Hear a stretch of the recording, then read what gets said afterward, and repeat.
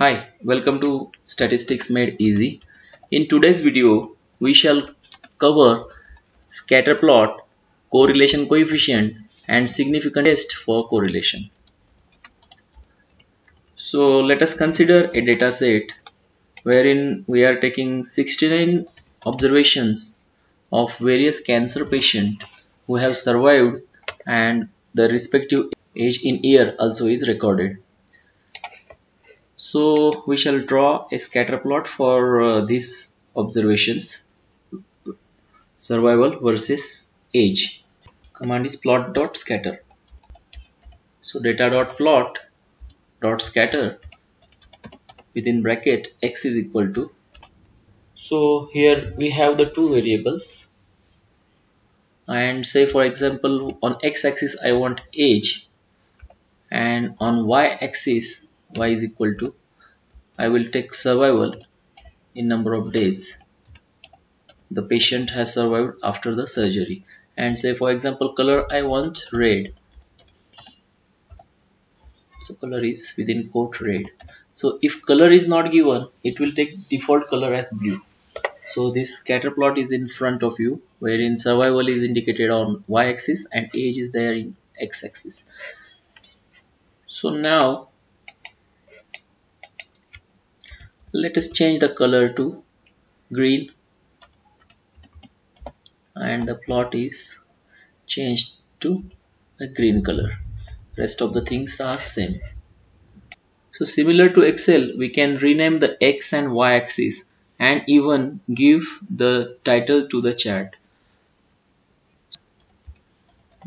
So let's consider a command set underscore title to rename the title of this plot.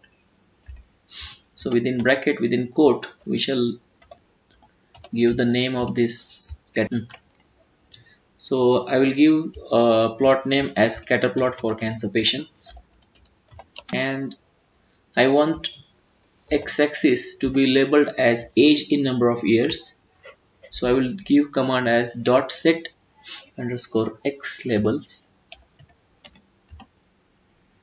within bracket, within quote, we'll consider age in years, and similarly we'll rename y-axis also using set dot underscore y label, and here the label is survival after surgery in days. So let's run this.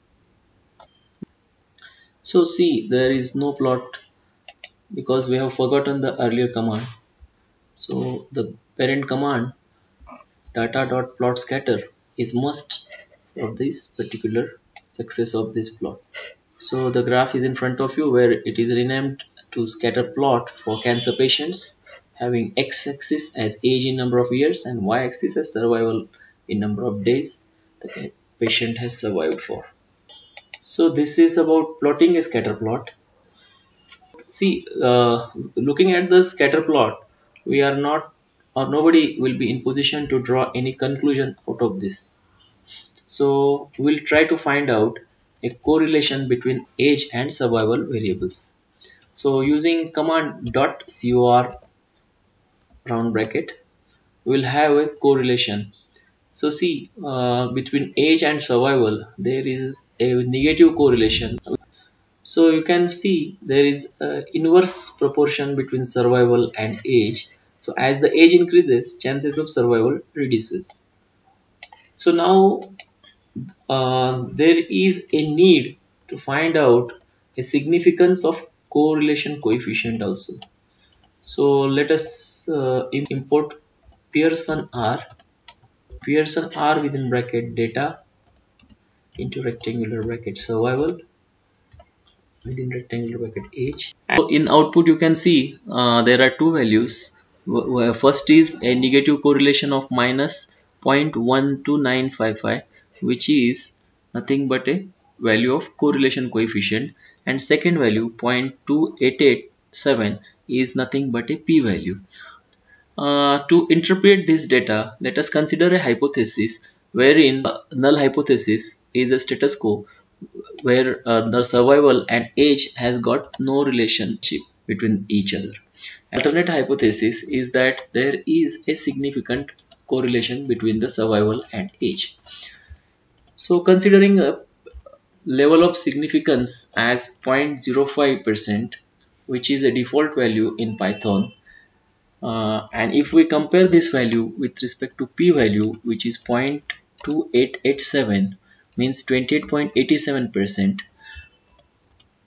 which is more than our level of significance. So p-value lies in a acceptance region.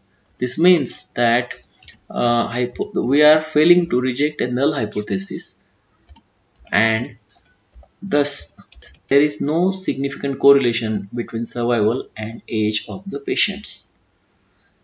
So this was all about plotting scatter plot, finding out correlation coefficient, and testing for correlation coefficient.